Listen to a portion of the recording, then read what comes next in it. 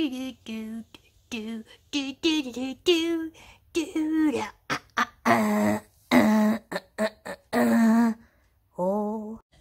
it's Lady and the Frogs. If you're new around here, I do videos about reselling because that's the business that I have and how I make money since I lost my job at the beginning of the pandemic. But never mind all that. I've been outsourcing.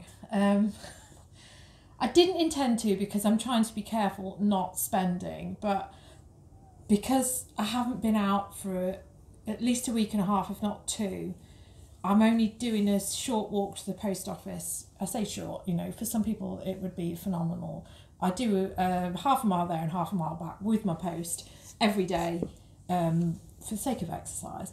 But I do like to go, obviously, go round and go to the charity shops.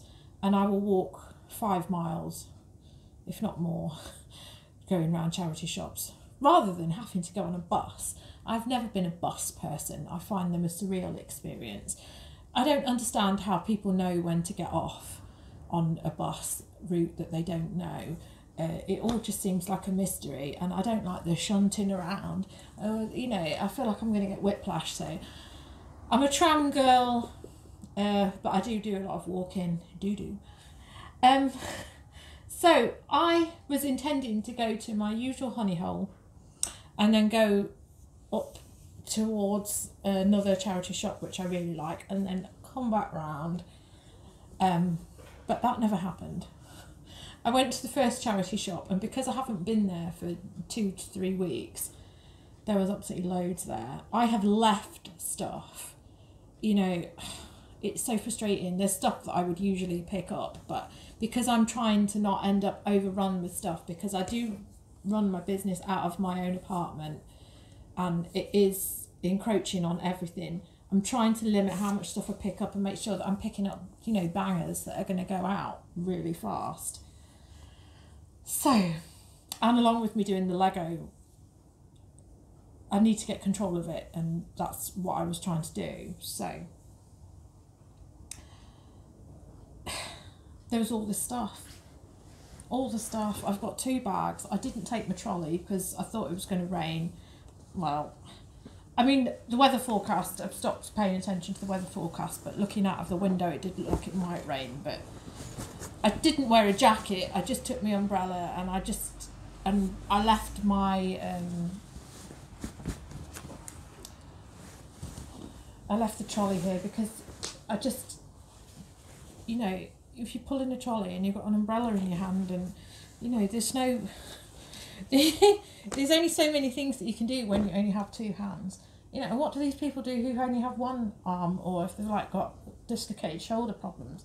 So another bag here, another great pile of stuff there because I had to cram it all into my rucksack. And then I thought, well, I've got to go home because I've got to physically get home.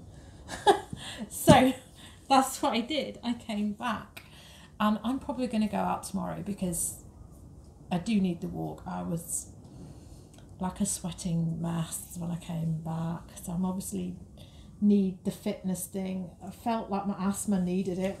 I left the house and then came back because I thought I hadn't taken my inhalers. I don't know. So not going sourcing is not a good thing when it's part of my exercise. So this was part of the bulk in the bag. As I said, I was going to get some of these Wasgij jigsaws and do them properly this time without cheating. So they had 2 there, so I've come back with them. So this one's obviously seasonal, but you know, we're 5 months away from that season, so it's not premature getting this one. This is what the dad sees. So this guy here, the image will be what he sees. Imagine you are the dad in the pushchair. What can he see? Including the back of the 2 ladies in the picture. So it looks like it'll have the back of them 2 and then something else which is going on. So I'm going to give that one a go and do a separate video of me doing it properly.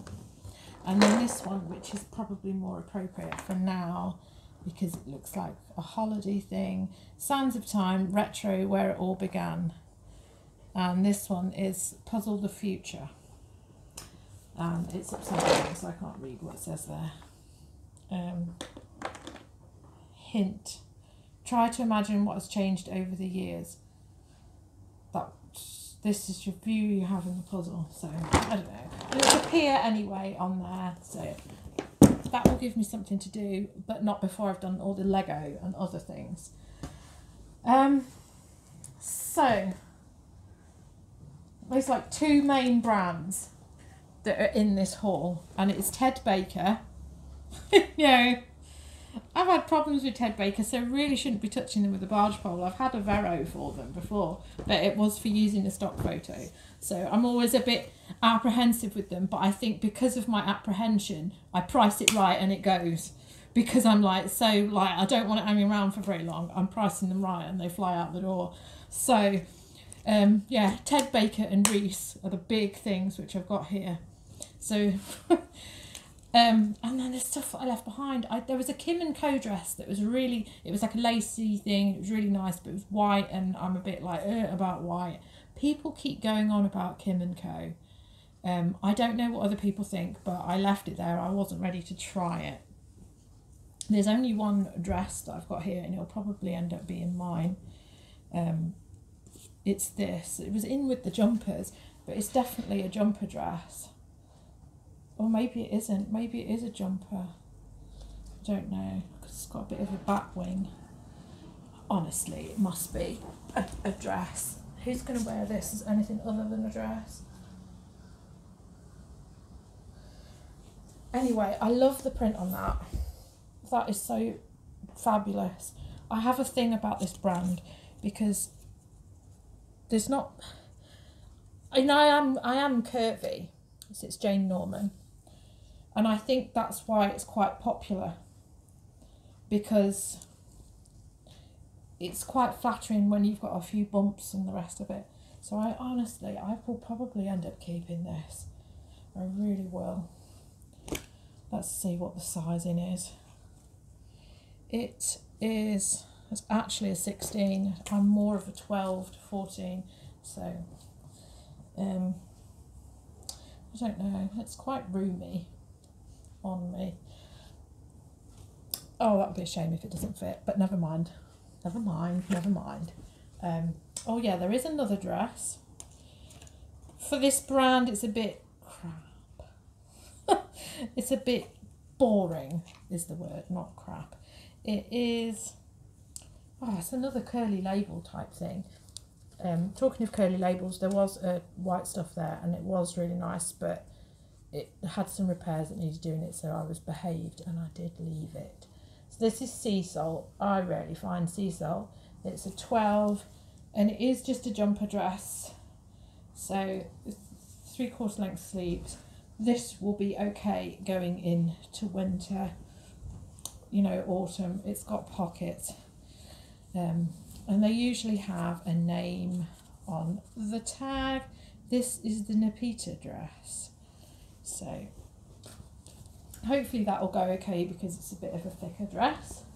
So seasonally appropriate.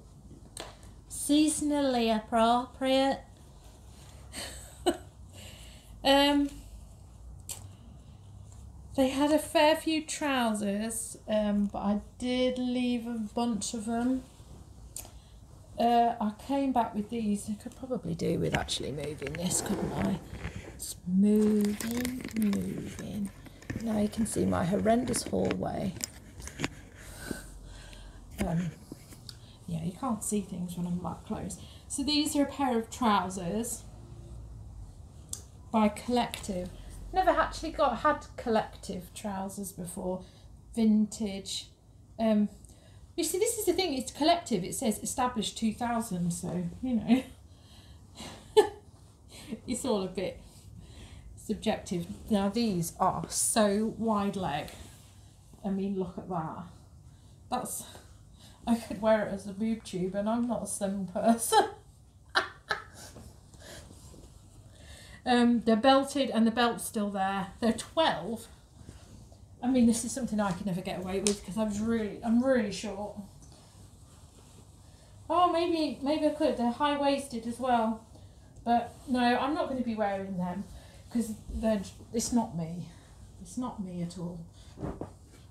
Something that is me is these, but these won't fit because these are quite a low ride on these. I think they're vintage actually. Miss Fridge. It's got no reference to websites on the tag. Even though it does look like quite a modern tag, it's got no reference to any websites on it. But these, I love these. So if these fitted me, I would be keeping these. Look at those bell bottom flares.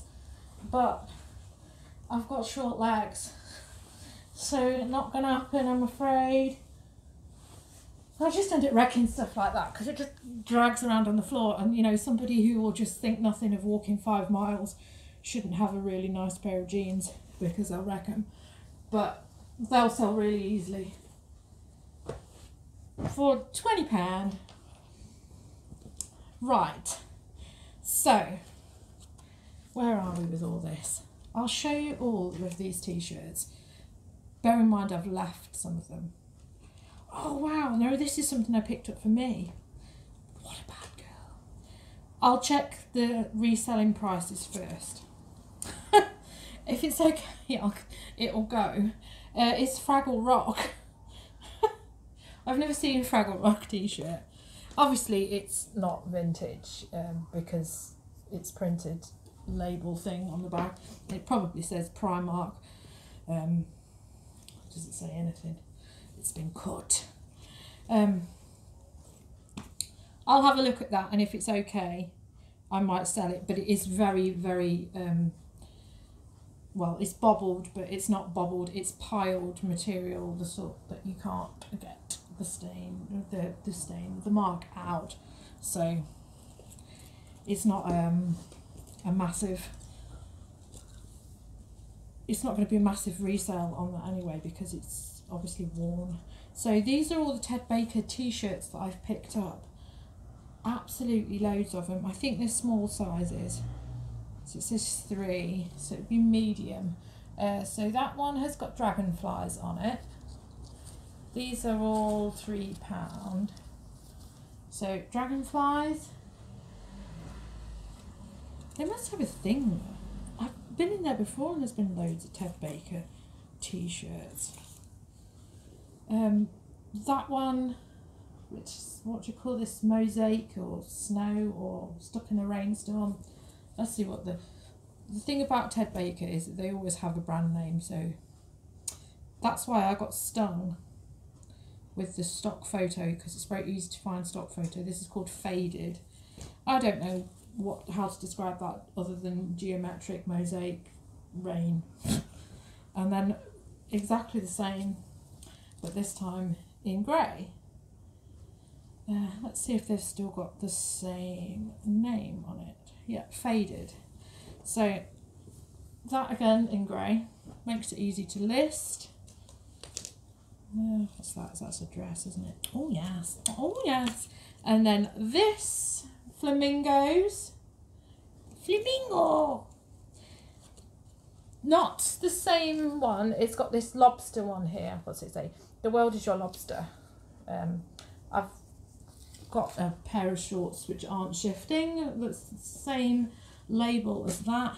And then this one, I've had this one before, but I think I had it in XL last time. Absolutely flew out the door, got £25 for that last time, but it was large sizes. Okay, so what else is going on here? I have another dress here which has escaped me. I looked at this and I thought, God, it should have a belt with it, but it's got no belt loops on it. So this is a Hobbs dress, which is very much, you know, I should be listing this now. It's the NW3 range, but I've never seen it on that label with actually Hobbs tied to it. So I'll get that one on sharpish. I am going to be doing some listing today because it is quite nice and sunny in here, so I'm going to take advantage of that. So what have we got? It's all the same sort of stuff, bearing in mind that I've left stuff. I can't believe it. So let's leave all of that there for the fact that it's all the same brand. I've got these Paul Smith jeans, which were £3. Oh, it feels like it's had a shrinking episode. No, it's okay. So yeah, it's okay. It just feels a bit hard, that tag. Yeah, just just basic really. 20 to 25. I'll probably put them on for 25, and if somebody suggests that they've got £20 to give me, I'll take it. And then the majority of this stuff that I have here is Reese, and I only picked up the best bits really, and I left a load of it. I think there's one thing in here that isn't Reese, and it's All Saints, so not all that fab. So these I need to get on Sharpish and price them at the £20 mark rather than 25. They're tencel and linen. So tencel is quite popular with vegan, I think, because it's like a sustainable fabric as well. So just a basic pair of shorts, and we'll put them there because we'll do them now. Mind you, I've got to put all of this on the spreadsheet before I do anything. This is what I always do, is that I de-tag everything so they don't get lost. You've got 2 or 3 chances of seeing whether there's still a charity tag attached. And then I put it on my spreadsheet so that I've logged it, so that when I sell it, I just take the line out and put it into my accounts. So these, I ummed and ahed about these. Pair of trousers. I thought they were bobbled. I hate checking other people's crotches.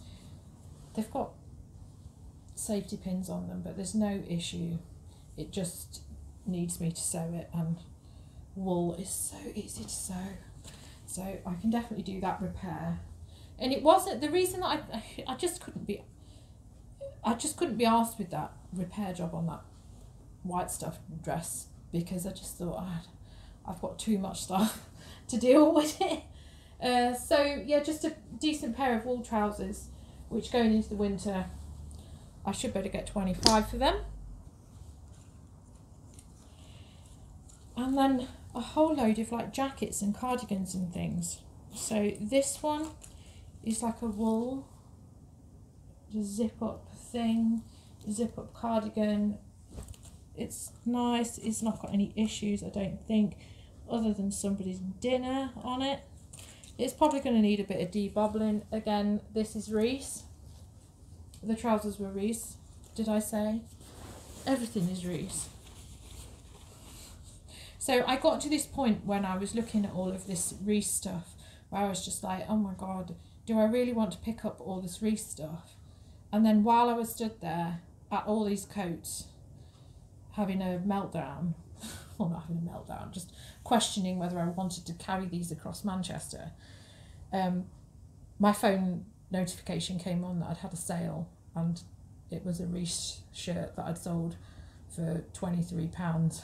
So I just thought, well, there you go. If you're looking for a sign, does Reese sell? Here it is. This is quite a nice coat. I didn't even look at that. I just thought, yes, this is a definite winner. This, a really nice outdoor jacket, so I won't have any problems with this at all. It's an older Reese label, but yeah, I'll have to have a look into that. It might be that I can get 35 for that. I have another one which is very similar, but this one needs debobbling. This was the one I was sort of like standing there debating. So again, the older label, but like a quilted thing. It's not goose down, But you see, again, that's popular with people who don't want to necessarily be responsible for ripping a goose to pieces. Yeah, I'm really pleased with that. It's doing that thing, you see, at the back here, where some of the sort of down is coming out of the seams. So I'll have to tidy that up. I have had worse, and I put it on auction. I had a Zara jacket, and I was just like, oh God, why have I done this? And all the down was coming out, and I was just like, why have I done this? Why have I picked it up? And I put it on auction, and then the auction price flew up to £30. And then I think on top of that, they paid to have it shipped out to America or something. And it was all good, even though I'd said, well, some of the down is coming out, and I couldn't really get on top of it. I think I can deal with that one fine, though. This one is just a jumper. Yeah, Reese, medium, just a sort of quarter zip jumper thing, but with a hood. So, yeah, that'll be an easy one to do. And then the last thing that I picked up was this All Saints jacket, which I'm always a bit with All Saints. I do leave a lot of it behind because the quality is not there with it. But this one is really, this is really nice, and I'm fairly sure that this will sell possibly for around 30. It's got a sort of fleck to it, but it's not picking up necessarily on the camera that well. Yeah, I'm really confident with that one. It says Italian cloth on it. So again, with All Saints, it's one of these, you know, all of them actually, Ted Baker, Reese and All Saints, they all have the name. This one is inside the pocket, so yeah, this is a really good jacket because it's got inside pockets. So this one, it says the Mandino Bomber. Yeah, so all three of those brands always have the name of the garment on the, oh come on, zip up fool. They always have it on the care label, so it's a real bonus with them because it's always easy to, you know, find the listing for it and see how much it originally sold for. A lot of this All Saints stuff, like Ted Baker and like Reese, will sell for crazy money. In the shops, retail, not online, not on eBay, not on the second-hand market. But when I'm picking it up for £3 and I can sell it for 25, 30, it's just a bit of a no-brainer. I think the reason that we're inundated with it here is because we have a Selfridges and John Lewis up at Trafford Centre. They just churn these things out, don't they? So people go to the Trafford Centre because they can't think of anything better to do with their day, and then buy all this stuff which they then don't need. So I've spent £60 today, which is not what I wanted to do.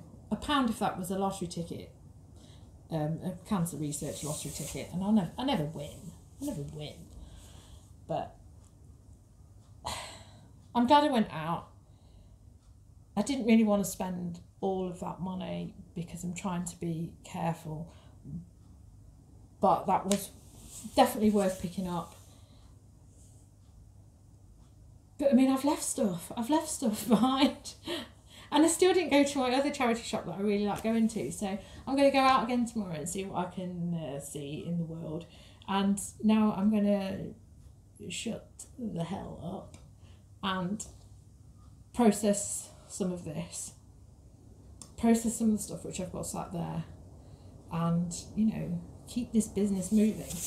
So thank you for watching, and, you know, as you can see, that 5 of the frogs are out. This is all of the family you see here. Yeah, thank you for watching, and if you do like what you see, you know, subscribe would be really nice. You know, don't just subscribe and unsubscribe though, because, you know, that's a bit weird, isn't it? Yeah, thanks for watching, and I'll be back again with more. this repetitious haul and rambling.